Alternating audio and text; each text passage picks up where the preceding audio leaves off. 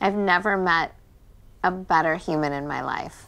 And we've never seen more of this. Kravis is back to packing on the PDA. I love it.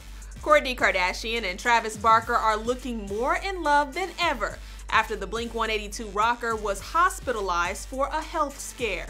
We're just, you know, living our best lives. Seems like the lovebirds can't keep their hands to themselves. Paps captured Kourt and Trav kissing while at a cafe for an intimate day date in Malibu. Kravis sported edgy ensembles for the outing. Kourt in an orange lace slip dress and black bomber jacket, holding hands with her man in an all-black look. This latest makeout session comes just 2 weeks after Travis was rushed to the hospital for life-threatening pancreatitis. At the time, a source told ET Kourtney took care of her husband around the clock. Quote, she has been by Travis's side throughout everything and making sure he is okay.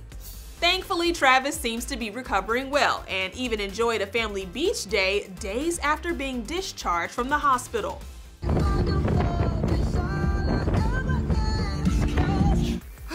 As much as we hate to admit it, we miss Kourt and Trav totally smitten with each other.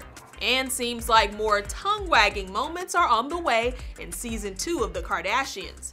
Of course, this is nothing new. We saw a lot of this last season on the Reality Family's Hulu series. Look at them. Wait, look at them. I can't. Oh, They really look. are. No, look. It's unbelievable. And more of this. I'm gonna die.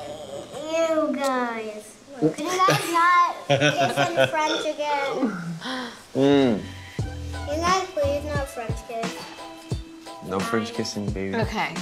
But the trailer teases that fans will get an inside look at Kourtney's wedding dress shopping experience. We are starting to talk wedding dresses. The new promo only echoes what momager Kris Jenner teased to ET back in April.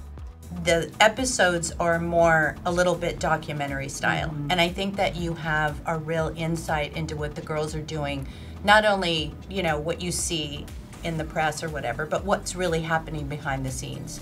With that said, brace yourselves. We're likely in for more Kravis kissing than we can even handle.